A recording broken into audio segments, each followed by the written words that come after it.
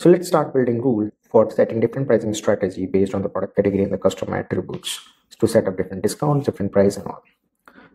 So the use case is that the company wants to set up different discounting strategies based on the product name, the product line, customer location, and the inventory left.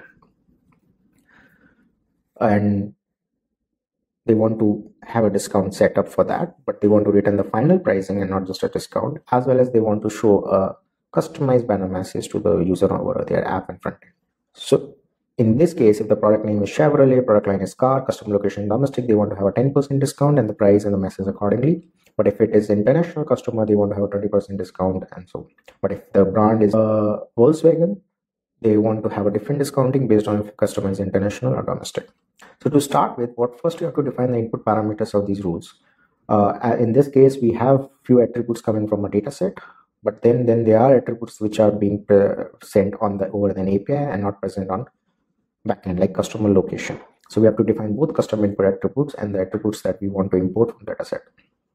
Once done, so if you want to import something from data set, so you have to just mention the name of the attribute that you're going to pass, pick up the data set from which you want to use it, and then just set the mapping key so that the rule can identify the corresponding data attached with this key and can actually run your rule.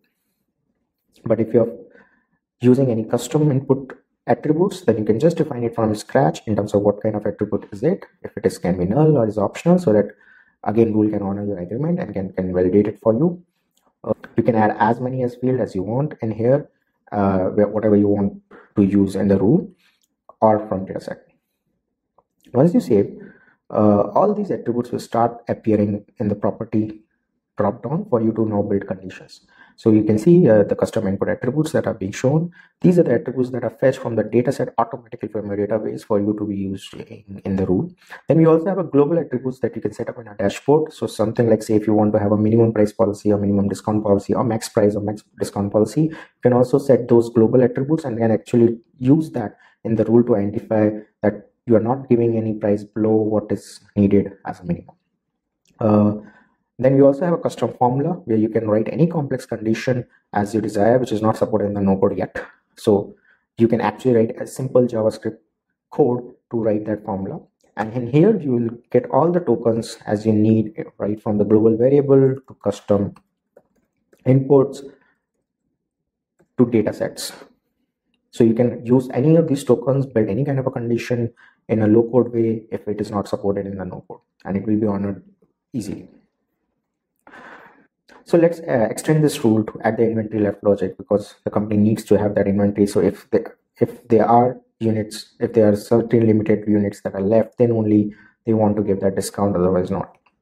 So you can set this discounting event. So this is the dataset attribute. So we have picked it from dataset. Now we want to say, okay, if there are more than 200 units left and the customer is domestic, we want to give discount only then. And in case of international, if there are more than 100, then we want to discount. Similarly, I'll add it here so that these gets reflected in the rule instantly.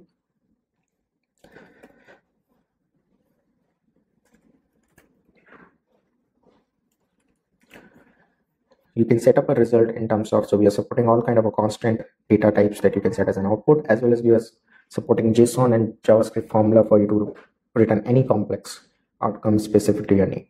So in this case, the discount is an integer, so we have mentioned it. The final price is actually the formula where we have used this JavaScript formula to determine the max of price into discount and the global price, so that you are only sending the price, the final price based on discount, and if it is lower than the minimum price being set on the global attribute, only then the minimum price will be sent. And you can write any complex formula here. Also, then since there was a need to send a personalized message over an app or to the front end, you can actually define any kind of a custom message here for them to send. Again, all kind of a token are accessible, including the output data. So you can use any kind of outcome tokens as well as any data set to just frame that customized message and send it back to the customer for you. If I need to duplicate, if I need to add more rules, suppose if I want to add now the Ford category also in the discount, my discounts are working well and I want to just extend my strategies to the different categories now, so I can actually just come back, duplicate these rows, I can set the same kind of formula and actually have these discounts done. So I can just write international, and if if it is greater than 100. So this is that easy, right? So I am actually extending my rules in minutes for other categories if the current strategies are working good. Now comes the testing. So before publishing, the test is something that is definitely needed, it's required. So you can just give up the dummy variable in terms of what you want, click on test now, and see this is the result that you are able to. If I go back and click international product name, so you can see, so this is the result I'm getting. So you can see that the discount has been changed, the message has been also changed. So you can go back and test any number of combo that you want. You can change your databases, attributes, and test it out. And once you're done, once you're confident that you have set up the rules right, then you can go about publishing it. Furthermore, you can also, this is the API over which the rule has been exposed once you publish. So this is the parameters that you can pass on your API, and you can actually test your rule over API call right from your applications or your browsers or your apps. You can also, in case you want a secure API, you can also authenticate this using the API keys that are present in our security dashboard. So you can actually authenticate these APIs and be safe about it.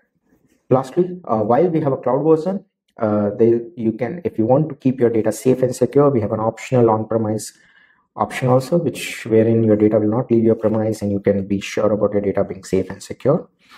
That's it from my side. I'm sure you would have seen how Nected can bring your ideas into reality at a speed of thought and can actually accelerate your innovation in unprecedented speed.